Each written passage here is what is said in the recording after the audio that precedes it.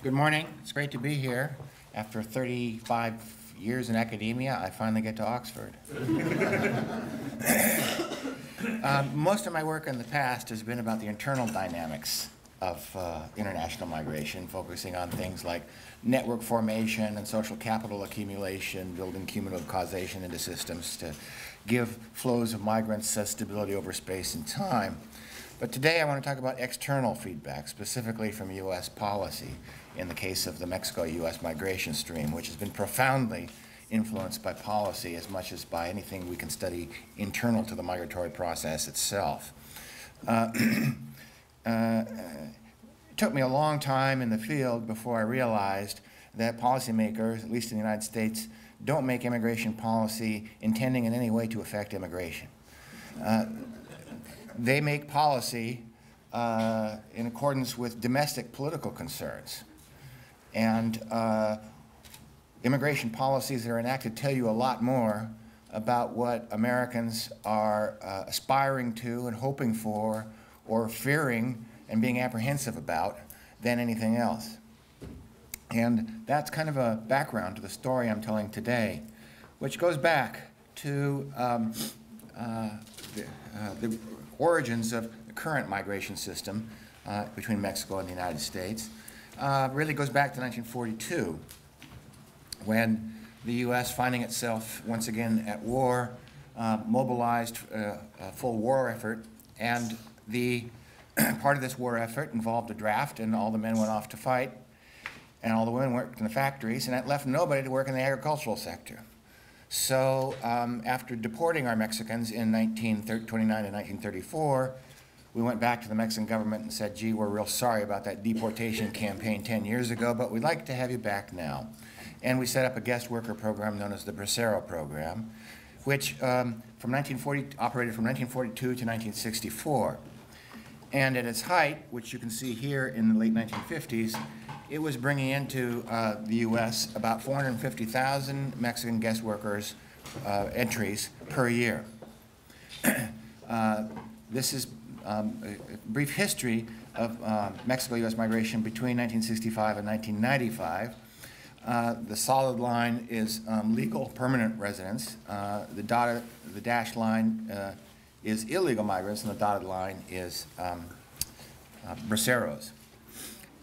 So you can see that in the late 50s, the United States was taking in about 500,000 Mexicans per year, 450,000 guest workers, and fluctuating around 50,000 permanent residents. Then in 1965, the United States overhauled its immigration program. And they did this with noble aspirations and intentions at this time. The intent was to eliminate residual racism from the U.S. immigration system. The 1960s was the civil rights era in the United States. And in the 1920s, the Congress had enacted these laws that were designed to keep out Southern and Eastern Europeans. For Southern and Eastern Europeans, read Russian Jews, Italian and Polish Catholics. But the situation changed by the 1960s. It was the Civil Rights era. The 1964 Civil Rights Act had passed, the 1965 Voting Rights Act had passed, and in 1965 there was a move led by Senator Kennedy and many others to de-racialize the U.S. immigration system. And so this found favor in Congress because by 1965, Congress was run by people like Dan Rostenkowski, who didn't like those anti-Polish laws. And chair of the Judiciary Committee was Peter Rodino, who didn't like the anti-Italian prejudice. And so, with very noble intentions, they reformed immigration law and eliminated the racially discriminatory quotas. And the quotas, many people don't quite understand, only applied outside the Western Hemisphere. They never applied to the Americas. So they radically reformed the immigration program by giving each country that had formerly been subject to quota limitations a neutral 20,000 per country per year quota. And they set up a series of labor market and family reunification criteria to let people in. And they removed the cap on Asian and African and Middle Eastern immigration. People say that, oh, well, the 65 immigration reform dramatically transformed American immigration, which it did. But the two bigger forces were that Europe stopped sending and became a receiving area. And unbeknownst to a lot of people, the 1965 Immigration Act put the first numerical limits on immigration from the Western Hemisphere, setting a hemispheric cap of only 120,000 visas total, all countries. And over the next 20 years, this was ratcheted down until by 1976, the Western Hemisphere was covered under the 20,000 per country per year cap. 1965, the United States also, in a spirit of civil rights, terminated unilaterally the Bracero program, coming to see it as an exploitative labor program, which of course it was, but something on a par with Southern sharecropping and something to be eliminated in this new spirit of civil rights. So in 1965, the United States radically reformed its immigration policies and really gave no thought. If you look at the Senate testimony, nobody said, well, what about those 500,000 Mexicans that are entering every year? What's going to happen to them? Nobody said anything about that. It was just done. And that set off a chain of events, which I'll describe to you today, of feedbacks between what happened on the ground with this ongoing, well-established migration system and the policy framework that had set what came to be in motion. So if you have a 22-year guest worker program, after 22 years, you have a well-established migration system with people that are connected to employers, patterns have been established, networks have been put into place, expectations have been changed on both sides of the border. So when they terminated the Bracero program and capped legal immigration, the flows didn't just stop. Because the conditions on the ground hadn't changed. The demand was still there, the networks were in place, so the flows just simply continued, and as you can see, basically just resumed under undocumented auspices.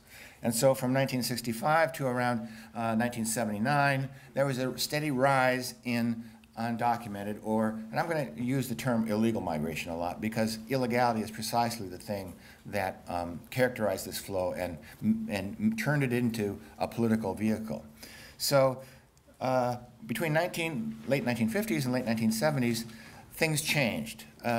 What had been a legal flow of about 500,000 Mexican workers coming in per year turned into a flow where about 500,000 Mexicans were coming in per year, but 90% of them were now in undocumented status and were therefore illegal, with everything that illegal connotes. Illegal means they were lawbreakers. Illegal means they're criminals. And this set in motion within the U.S. media and political spheres the rise of the Latino threat narrative. Since these people are all illegal and they're all Latino, this is a big threat to the United States. And the rise of illegal migration from Mexico, particularly, and Latin America generally, gave rise to this brand new narrative about the threat and the rise of a set of new metaphors in the media to talk about migration. So this is from Leo Chavez's book, and it looks at, he coded up magazine covers in the three main magazines, news magazines prevailing at the time, Time, U.S. News and World Report, and Newsweek. And he coded it as to whether the covers were alarmist, positive, or neutral.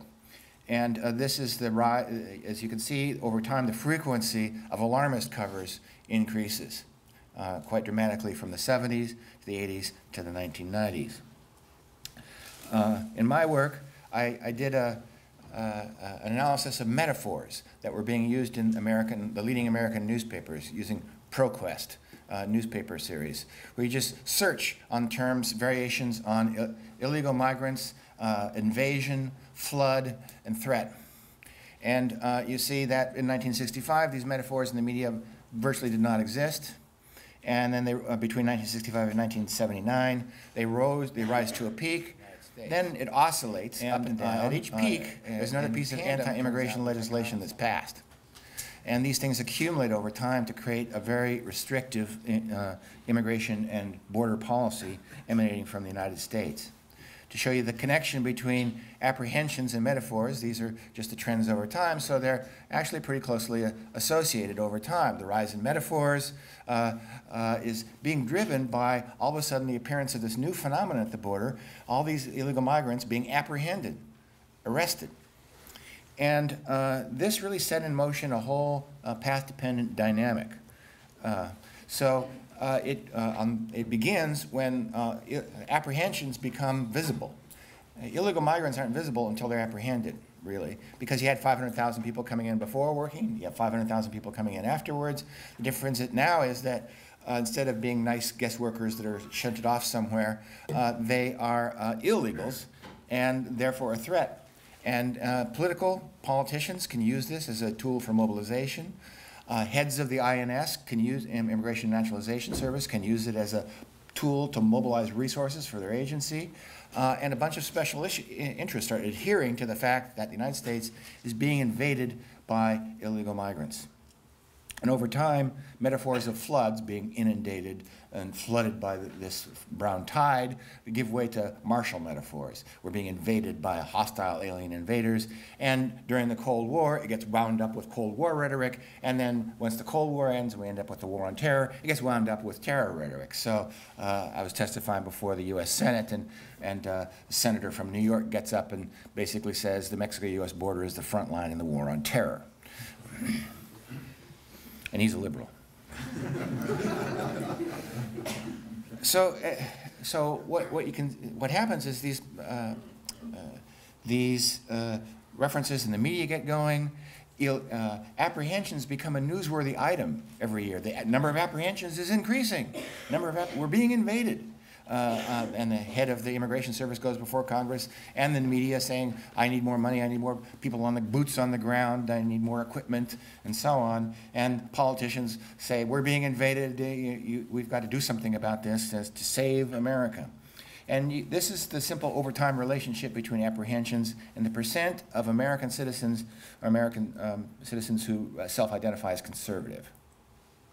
And I think this rise of illegal migration as a trope in American media has been a big kind of unrecognized factor in the shift of the United States, U.S. opinion in a very conservative direction.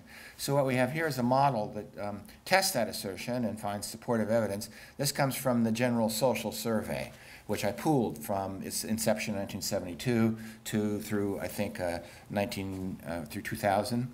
And then you estimate the percent who identify themselves as conservatives, controlling for a whole bunch of demographic and background factors, and the U.S. economic context, and the policy context, the number of apprehensions. And as you see, apprehensions is a very strong, powerful predictor of people self-identifying as conservative. The Latino threat mobilizes conservative feelings.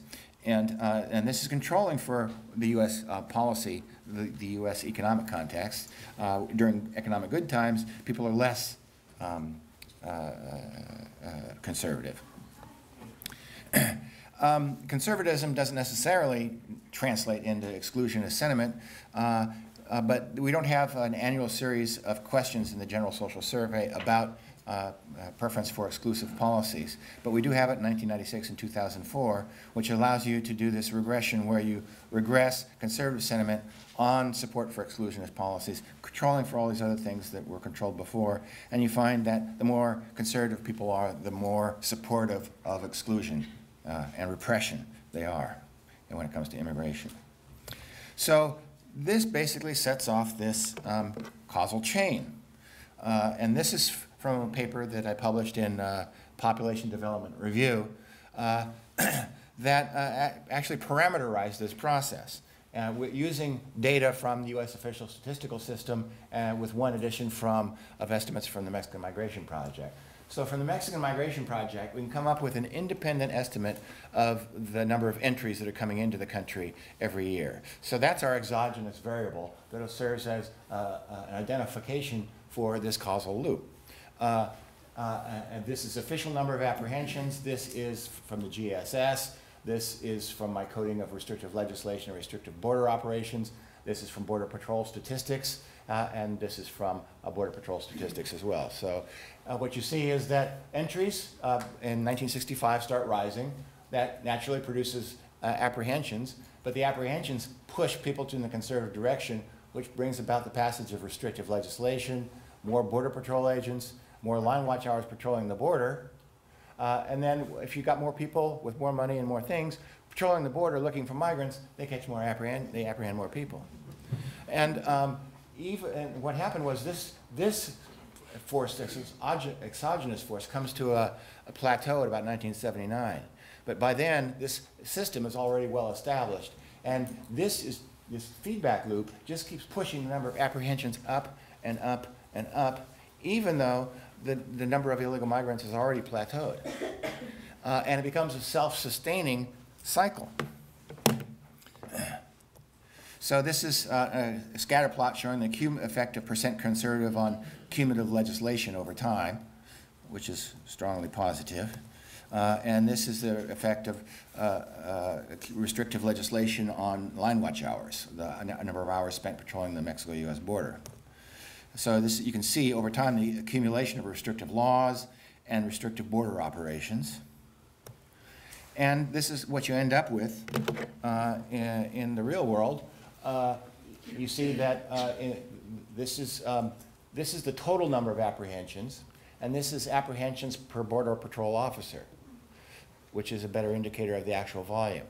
So you see that these are rising more or less in tandem, and then the metaphor starts kicking in and this feedback loop occurs. Apprehensions, basically the inflow peaks right in the late 1970s and fluctuates and goes down a bit. But apprehensions just keep rising and rising and rising to a peak, which hits in 1986 when the U.S. passes the Immigration Reform and Control Act to officially start the process of militarizing the Mexico-U.S. border. This is the Border Patrol's budget in constant dollars. So just to remind you what we're looking at here, this is when undocumented inflow peaked.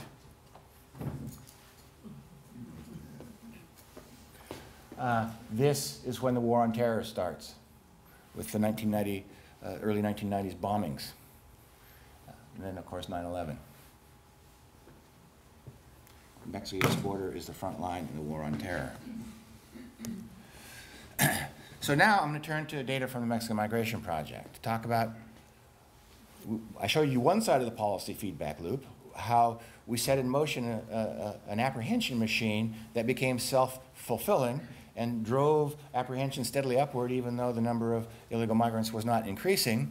So we collect a complete retrospective life history of all spouses and household heads, and the life history includes a complete history of apprehension and border crossing, from which we can reconstruct what was going on as time rolls along.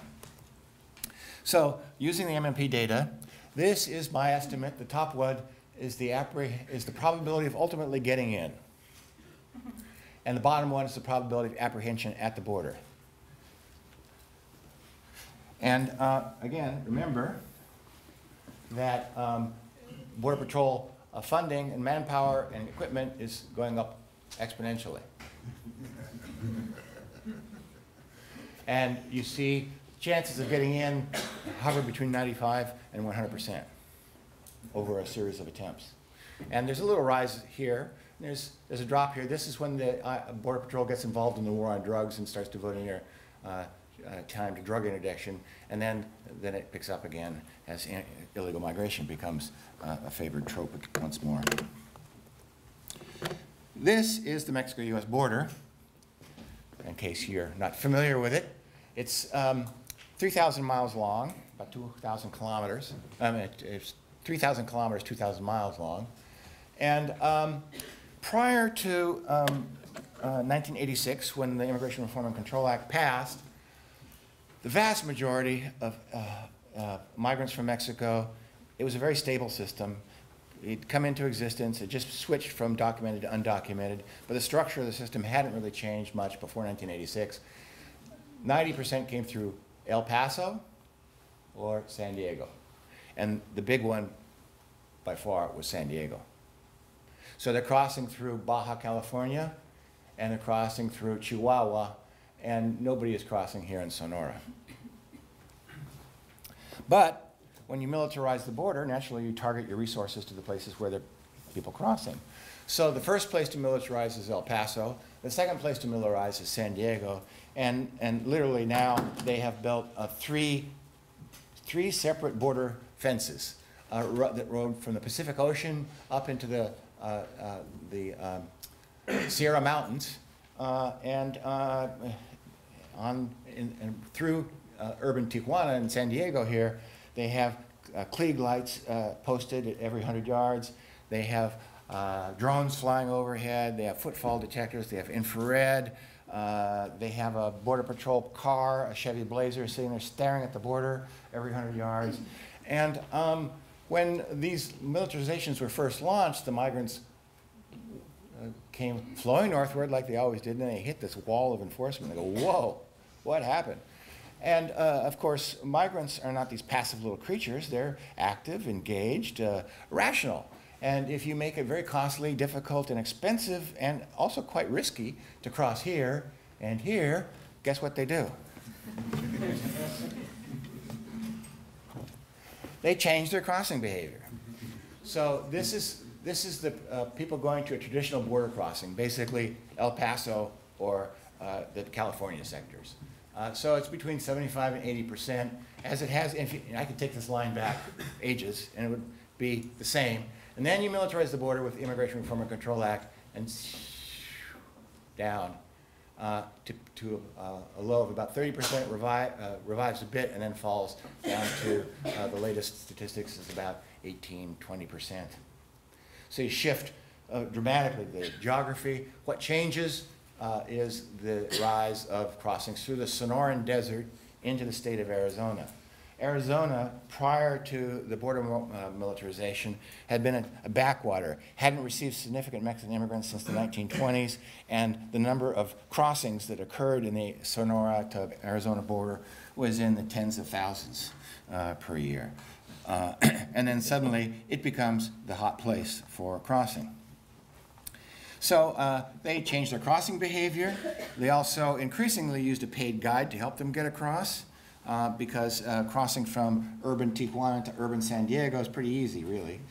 Crossing from Sonoran Desert in Sonora to the Sonoran Desert in Arizona, miles from civilization, is quite another thing entirely. And by the way, this new crossing behavior simply reinforces the trope of a new invasion that's going on. 20,000 Mexicans arriving per week in Tijuana and crossing into San Diego don't create a big impression, because Tijuana's about 4 million Mexicans, San Diego's about 6 million people, about 40% of whom are Mexican. So you call up, the INS and say there's some Mexicans looking suspicious, the 7-Eleven in Chula Vista, California. They're not going to jump on their bandwagon and run out. But 20,000 Mexicans crossing the border per week in Douglas, Arizona, which is about 25,000 people total, make a big impression. And then once they're across, they're going across open ranch land. And they're dying, and corpses are turning up. And so the metaphor is this: there's this new invasion, when the only thing that had changed was the point of crossing. So in addition to changing their geography, they increasingly turn to paying guides until it becomes a universal phenomenon. And of course, the services provided become a lot more elaborate, and the crossing costs become a lot more prohibitive. So for years, they'd average about $500 to $600. And then after the real militarization, which occurs in the early 1990s with Operation Blockade and Operation Gatekeeper in El Paso and San Diego, they just go up exponentially, and they're currently pushing about $2,500 to $3,000 per crossing in constant dollars. So it becomes a lot costlier. It also becomes a lot riskier, because now you're not crossing in urban areas, you're crossing in a remote desert, high desert, or in the lower Rio Grande Valley during periods when the river's swollen. And these are simple counts of deaths of unidentified border crossers in Arizona from official statistics, from death registries. So you can see that there's just this massive increase in death as people shift the crossing point from Tijuana to the Sonoran Desert. So, what happens when a self-feeding cycle gets in to kick in this really repressive border policy that militarizes sectors serially, starting in the busiest and then closing in between? And that makes border crossing extremely costly and very risky, up to the point of death. Well, migrants, being rational people, decide to minimize border crossing. And they do this not by staying back in Mexico, but by remaining in the United States once they've crossed in. Even if you're a neoclassical economist, and thinking of it in a neoclassical model, if before it cost you $500 to get into the U.S., and now it costs you $3,000 to get into the U.S., and you make $500 a month working as an agricultural worker, to make the trip profitable, in the old days, you'd work 1 month, pay off your bill, and the rest was gravy. Now, you'd have to work 6 months just to make the trip profitable. So just in a strictly neoclassical model, and I'm not saying that's what's going on, that's going to increase trips lengths, which is another way of saying it's going to decrease the rate of return migration. So in the end, the big effect was not to change the rate of in-migration, but was dramatically reduce the rate of out-migration. And if you do that, in demography, we've got this real simple equation called the balance equation. Net migration equals in-migration minus out-migration. If you have this massive policy intervention that doesn't affect in-migration, but dramatically reduces out-migration, net migration, in fact, doubled. So we're spending $3 billion a year in border enforcement to double the net rate of undocumented migration. And when I tell them this, Congress gets mad at me. So this is just some statistics and this is from a much bigger model with all these controls you see at the bottom. But this is the effect of the Border Patrol budget on crossing costs and the apprehension probability. It's actually slightly negative. It has no effect on apprehension probability because they just change their behavior. They invest more in the crossing process. This is the effect of a Border Patrol budget on the probability of taking a first and then an additional U.S. trip with a bunch of other contextual controls and a whole bunch of individual controls. And you see that the likelihood of taking a first trip is driven entirely by employment demand in the United States and is totally unaffected. I mean, totally, it's 0, 0, 0, 0 out to the 4th decimal place by the Border Patrol's budget. And you can substitute any other indicator of border enforcement or immigration enforcement in there and you get the same thing. So basically, you're spending billions of dollars and you're not really deterring people from coming into the United States. However, you do deter them from coming again once they've been. So the last thing to look at then is the likelihood of returning to Mexico. And here you see whether it's a first or a later trip, it's a negative, strong negative effect. You're reducing the likelihood that they go home. And so the net effect was to truncate circularity of the flow, which had been a characteristic feature of migration from Mexico for many, many decades, and turn it from a circular flow of male workers going to 3 states and transformed it within 10 years to a national population of families living in 50 states. And guess what? The undocumented population, especially Mexicans, dramatically increased. You can see after the border mobilizations in '93 and '94, there's a doubling of this rate of undocumented population growth. The number of Latinos in the United States goes from 10 to 50 million. Percentage Latino goes from 4.7% in 1970 to 16.3% by 2010. The origins of Latinos shift from native to foreign-born. The national origins shift away from the Caribbean towards Mexico and Central America. And now mass illegality is a characteristic feature of the Latino population in the United States. This is the percentage foreign-born by national origin. This is a percentage of illegal among foreign-born and all Latinos. So around 60% of Mexicans, 60% of Salvadorans, 71% of Guatemalans, 77% of Hondurans, immigrants present in the U.S. are currently illegal. And when you take it of the entire national origin, it's 21% of all persons of Mexican origin, 38% of all persons of Salvadoran, and so on, as you can see. And the populations affected by this is even larger because this is showing estimates of the percentage of Latino children living with an unauthorized parent. So the number of people affected by this mass illegality is even larger than the numbers I just showed. And the origins of the Latino population has shifted dramatically towards Mexicans. So this is my last slide. This is the feedback loop that led us to our current state of immobility, political immobility and stasis in the United States. Congress between 65 and 76, curtails avenues for legal entry from Latin America. This leads to a rise over the same period in undocumented migration, which raises the number of border apprehensions, which produces a conservative anti-immigrant reaction, which produces more harsh anti-immigrant policies, which increase the risks and costs of border crossing, which reduce the rate of return migration, which leads to actually rapid undocumented population growth. If they'd done nothing at the border after 1986, we would have at least half as many undocumented migrants in the United States as we do today. And that produces what we observe now in the United States, this white racial backlash against the changing demography of the United States.